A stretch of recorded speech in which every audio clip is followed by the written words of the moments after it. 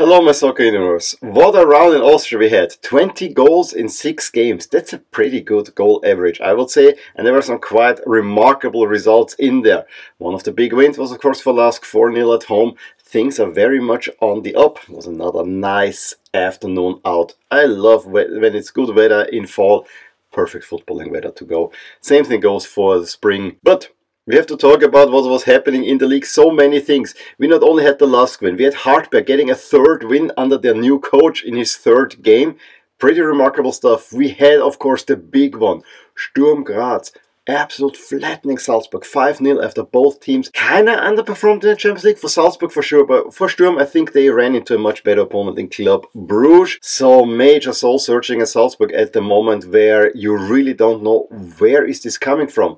Because before the last international break, the Salzburg machine was up and running quite well. But now it is stuttering. There's something not quite right. We also had one coach dismissed in Standfest early on Altach. I more or less had just finished editing the video and was posting it. Then when the news came out that Standfest has been relieved, now they have interim duty with Arte Nuhio and I think someone else taking over. The rumors are that Zoki Barisic from Rapid is gonna take over there, but there's nothing yet confirmed, so we have to wait and see. We also have the big rumor that sporting director Andreas Schicker from Sturm Graz is heavily linked with Hoffenheim.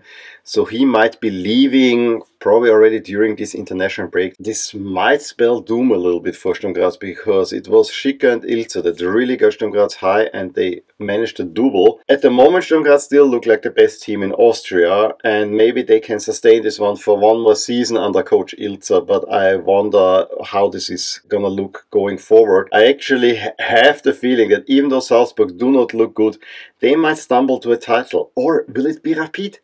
I mean, honestly, their European performances really strong. In the league, Rapid have looked really good. They are definitely one of the teams to watch, so maybe they could challenge for another title. If Salzburg is not up for it and Sturm Graz is kind of also plateauing, it might be that we get a title fight between Sturm Graz and Rapid, which is very much reminiscent of the mid-90s. That would be interesting because those are the two strongest fan bases at the moment. And speaking of Rapid, we also have now the final verdicts for the ugly scenes that happened at the derby. It is all financial penalties. There's no points penalty for Rapid. Basically 150,000 euros that can be reduced, but there's also a conditional closure for both teams for 3 games. And those 3 games are only against the top opponents, where if there's another thing happening like that, this will happen. This is now for I think the next 1.5 years.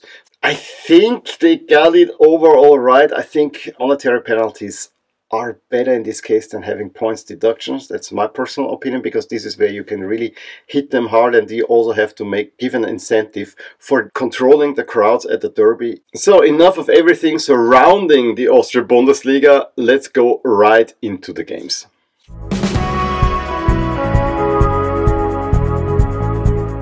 It was a weird win for Austria Vienna against GAK at home. They won thanks to a penalty and own goal, and they scored even an own goal themselves for the 2-1 win. Fitz penalty opened the scoring in the 24th minute for make it 1-0. Galvao then unlucky own goal for GAK, and again GAK is a team that tries to play forward but leave themselves open on the back, and yes, it looked like it was Fischer who scored the goal, but no, in the end it ended up being an own goal. GAK cannot find an equalizer. Austria Vienna get a first win in quite a while. Tirol get a late equalizer to salvage a 1-1 draw against Blau-Weiss Linz in a game that for most of the time looked like Blau-Weiss Linz are gonna win. They just didn't manage to get the second goal. However, Tirol actually were well in the game. They always had the feeling that Blau-Weiss Linz is just a tad better. Opening goal came in the 29th minute through an own goal by Lawrence. And then Taferna with a free kick that goes through everyone, including the goalie, gets the equalizer at the 83rd minute. Both teams then wanting maybe to get a winner, but were not really capable to.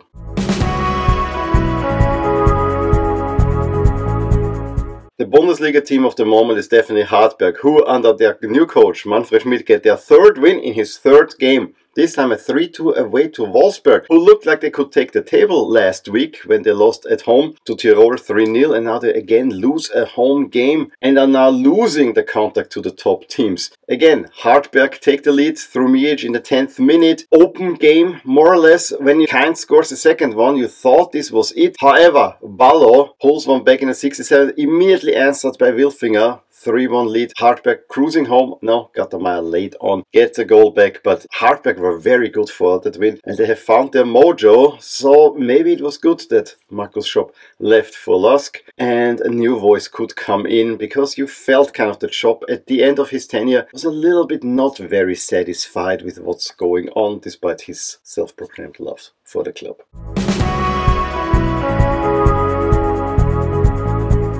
After the great performance in Europe, Rapid get a very workmanlike 1-0 win at Altach. The winning goal through Bellio in the 36th minute. First half they were better, they had some good chances. Second half they more or less saw the game out. Gustavo Santos had one really good chance to equalize for Altach, but in the second half there was really not much coming. So yeah, even under new interim management, Altach still cannot get a win.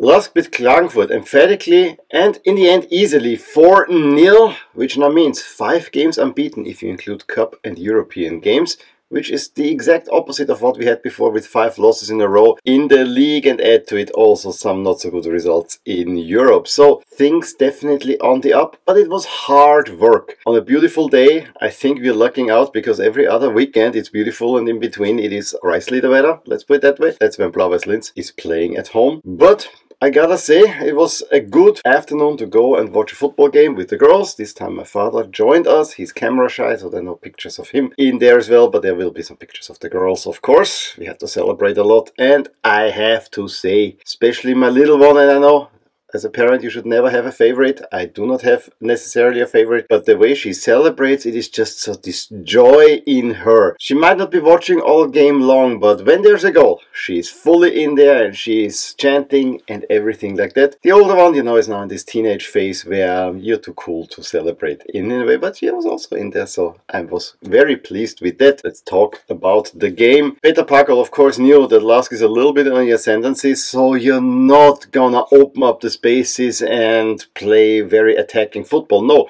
you keep it tight, because this is where LASK have a problem. Usually. However, you have also the can opener in Robert Schul, who always manages to find a pass. And there were many passes for LASK. Sometimes they play some nice attacks, sometimes they try to play too nonchalantly and it is stopped by Klagenfurt, but Klagenfurt were always on the man. Fortunately, the referee throughout the game, I always had the feeling, could have given a few more fouls. The only yellow cards that came were for LASK when Klagenfurt were actually quite physically, not unfair, but physically with LASK players, so I found this was not quite right the way this was going. And it was a stroke of genius that actually opened the scoring when it was kind of a ping-pong ball in and out the box. Flecker plays it back to Schul, who over his shoulder one-times it into the net. Wonderful goal in the 25th minute. You knew already at that point that that is actually good, but we also know LASK have been giving up 2-0 leads in the last 2 home games. At least against GAK it resulted in a win, but you had to be wary of this one. It was really hard to get through this Klagenfurt defense. And then early in the second half came probably the moment that could have changed the game, when a header by Koch, who was the first shot of the game for Klagenfurt, hit the crossbar. If that goes in, I'm sure that LASK will crumble, but a little bit later Jovicic plays it over to Entrup, who shoots on goal through the legs of the goalie into the net. His first goal for LASK. He also had his first start. And I have to say, with him up front, there's also a different dimension to LASK. I really like Ljubicic as well, but having those two and maybe changing according to the opponent might be a real weapon up our sleeves as well. Honestly, that was the game. Yes, Klagenfurt had then a few situations where they were dangerous, and if you concede, it might be worrisome if you would like, but you know, you bring on Ljubicic, you bring on Pinto for a little bit more flexibility in attack, and maybe even a bit more speed, and it's exactly Pinto who makes a run that crosses in and Robac converts it from quite a distance as an own goal. That of course was the game. That then late on Pinto makes another cross into Mustafa in stoppage time for the fourth goal was just icing on top of the cake. Maybe this was a little bit too high, but it was good for goal difference. There were also then long periods where we sustained possession for LASK, where you find, yeah, they just want to kill off the time, don't risk an injury or whatever, because if you would have played on, you might have won even by more. But you know, I'm not complaining. It was a 4-0 win. It was a beautiful afternoon. Things are looking up. Next two games will of course be a little bit more challenging, but at the moment you're sitting still only in 9th place, but now you're well within touching distance of the top 6, and if you've seen already, my model actually predicts at the moment that LASK will end up in the top 6 thanks to other results also going their way. So overall for now, positive feeling, but still lots of stuff to do. You have to get a little bit more consistent, and then I think this is a really good team.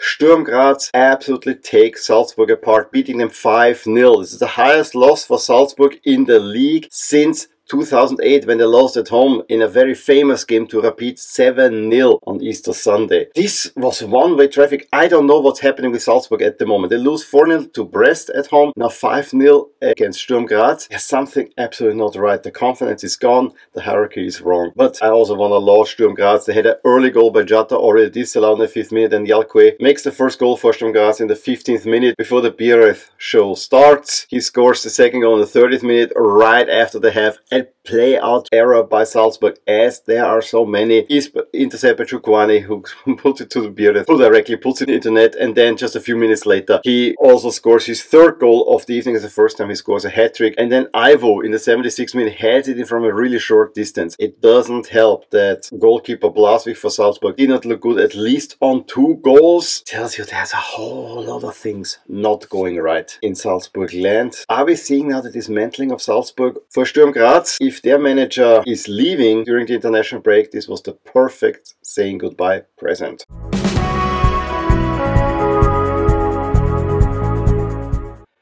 Looking at the next set of fixtures right after the international break, so it's already late October. LASK have to go to Tirol, which is always a little bit of a hard opponent. One fixture sticks out. Sturm Graz against GAK. It's a Graz derby, the first one in Bundesliga in almost 20 years, I would say. We have an interesting one between Blau-Weiss, Linz and Wolfsberg. Wolfsberg really needing to get points again. However, Blau-Weiss, Linz also. Those two teams are very hopeful that this time they make it into the top 6. And then there's Rapid against Hartberg. Hartberg have been in really good form. Rapid are in general on good form. And another one that's very relevant for top 6 is of course Austria Klagenfurt against Austria Vienna. Watch out for that one as well. And we have to see what Salzburg is doing. So this was it from me for this week in the Austrian Bundesliga. Really exciting stuff. This league looks to be wide open again. It used to be that it was all Salzburg and then everyone is trying to somehow catch them. At the moment we have Sturm Graz only a point ahead of Rapid. True, Salzburg have 2 games in hand, 2 on paper winnable games against Hartberg and Klagenfurt, but especially Hartberg are getting now a lift and maybe pushing again for a top 6 spot. The race for top 6 is probably the most exciting part of it, but I think that the title race up top could be a 3-way race. Unfortunately, the 4th team that everyone expected to be there has let up early in the season, but maybe LASK can join later on. Maybe the halving of the points for once I will be in favor of, although I still don't find it quite right. In any case, let me know your thoughts, give me a thumbs up if you enjoyed this video, subscribe to my channel if you want to see more videos like these, and I will talk to you soon about more things in my soccer universe. Bye! Hey there, I really hope you enjoyed this video, and if you did, here are some videos and playlists that you may enjoy too. Also, please consider subscribing to my channel and hit the little bell icon so you get notified whenever something happens in my soccer universe. And with that, have a wonderful day. Bye!